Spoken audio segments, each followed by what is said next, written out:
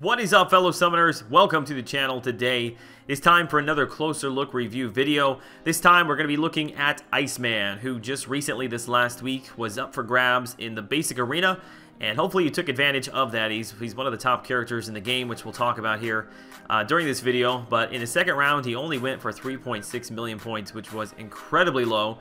So hopefully a lot of you have got your hands on Iceman, and if you're looking for a video to explain how to use him, a better understanding of his abilities, kind of breaking down how everything works together, hopefully this will provide just that for you. Per my usual setup, we're going to do the rank up from 440 to 550, then we'll dive into his abilities on the other side. See you there.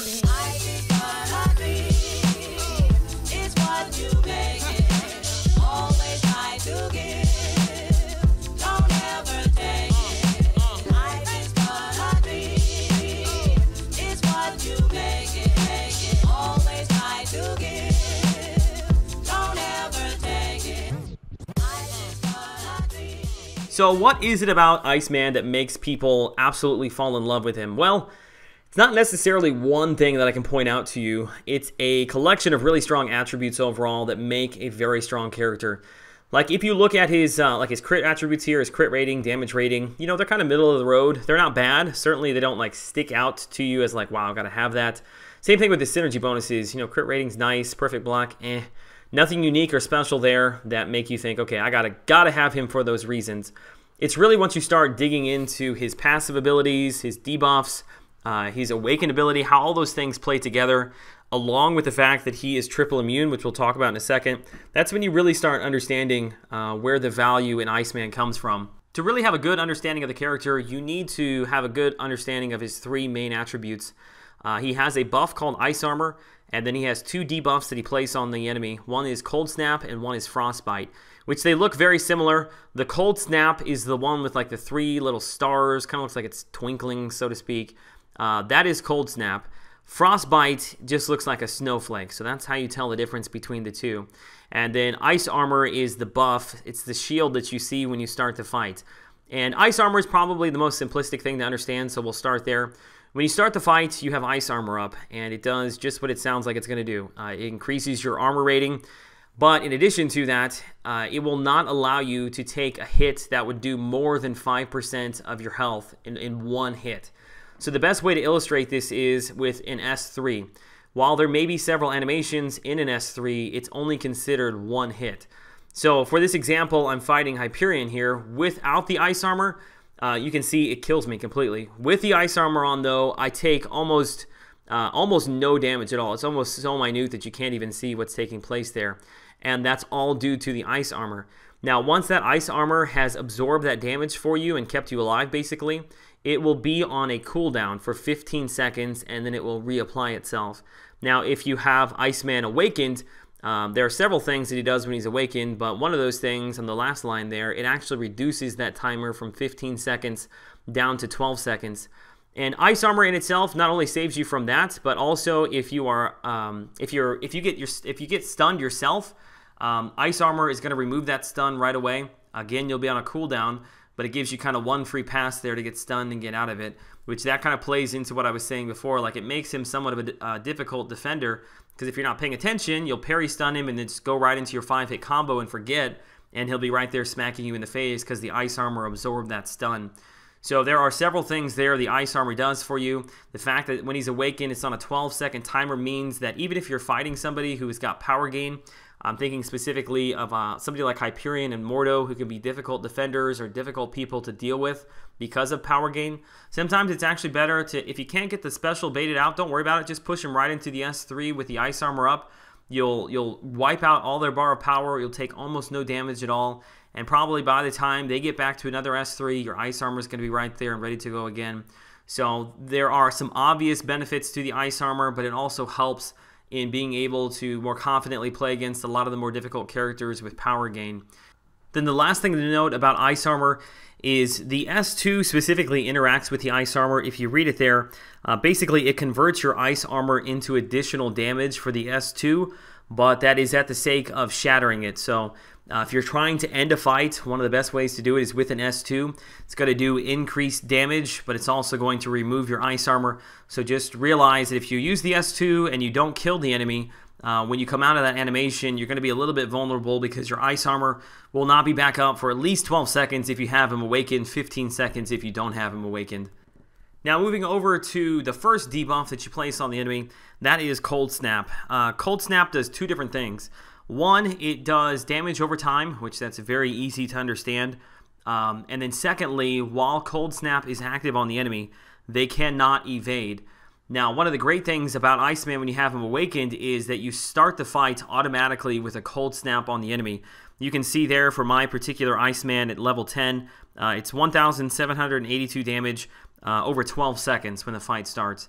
But more importantly is for that 12 seconds at the beginning of the fight, if I'm fighting Spider-Man, if I am fighting Nightcrawler, they cannot evade. So I don't have to worry about any of that. I can play as aggressive as I want in hopes of getting basically to the S1.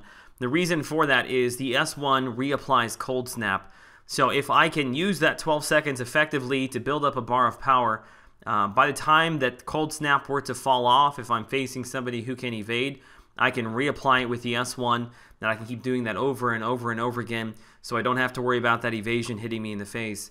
Obviously, you do have damage that is happening over time as well, which is very nice.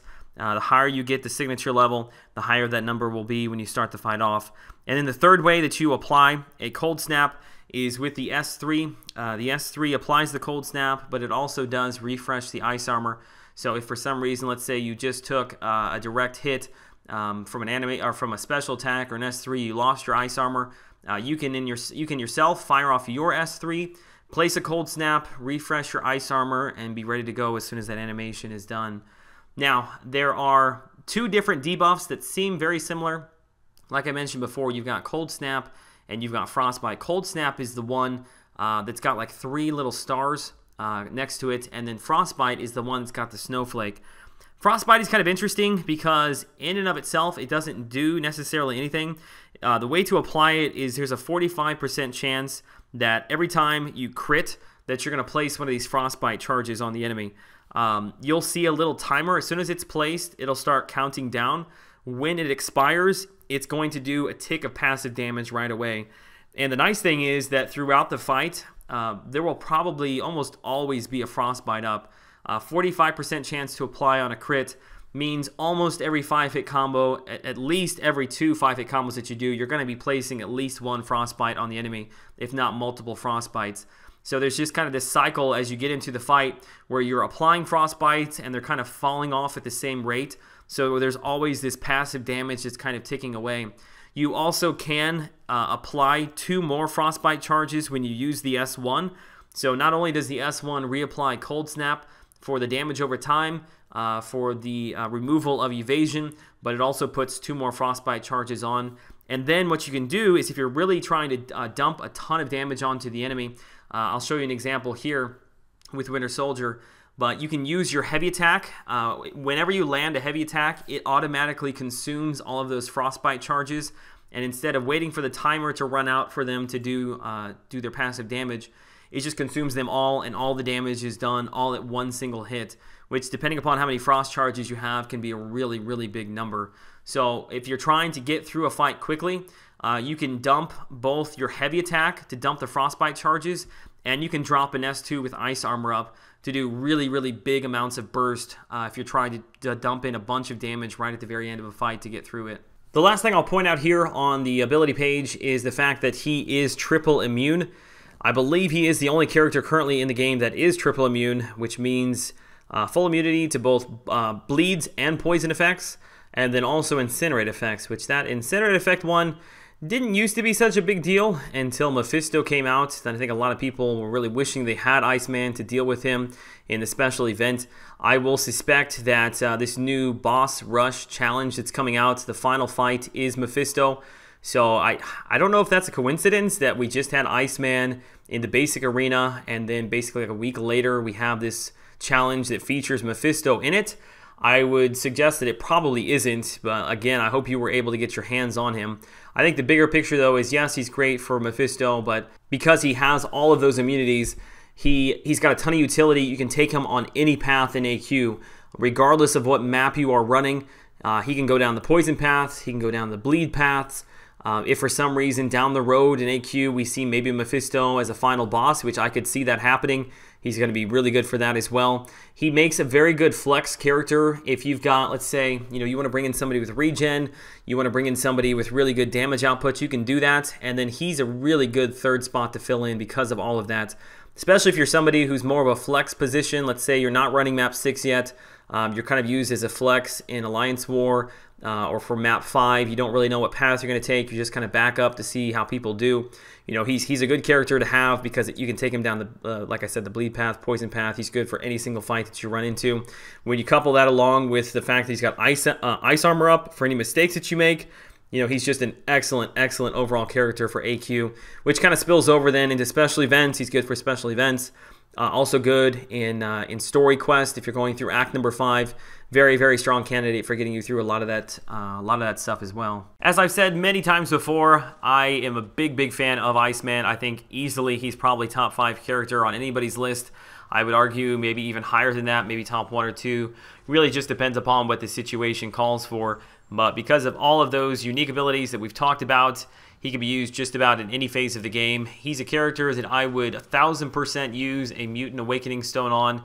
Depending upon my situation and my roster, I might even consider using a generic on him as well. I think he's that strong. Even as we see more 5-star characters come to the game, as we see introduction of 6-star characters into the game, I still would not hesitate as a 4-star taking him up to 550. I think he's somebody that you'll go to a lot for the next many, many months into the game. So if you're kind of debating on what to do, I wouldn't hesitate taking him up to 550. One of the best characters in the game. You won't regret it. If you still have questions regarding Iceman, if I didn't cover something that you got a question about, you can contact me either in the comment section below, or probably one of the best ways is to join my Discord server, which the link is in the description. You can ask me questions there, I'll respond to them, or you can hit me up on my Twitter. My link to that is in the description as well. As always, guys, I appreciate the support of the channel. Hope this video has helped you out. Until I see you all in the next one, have a great day.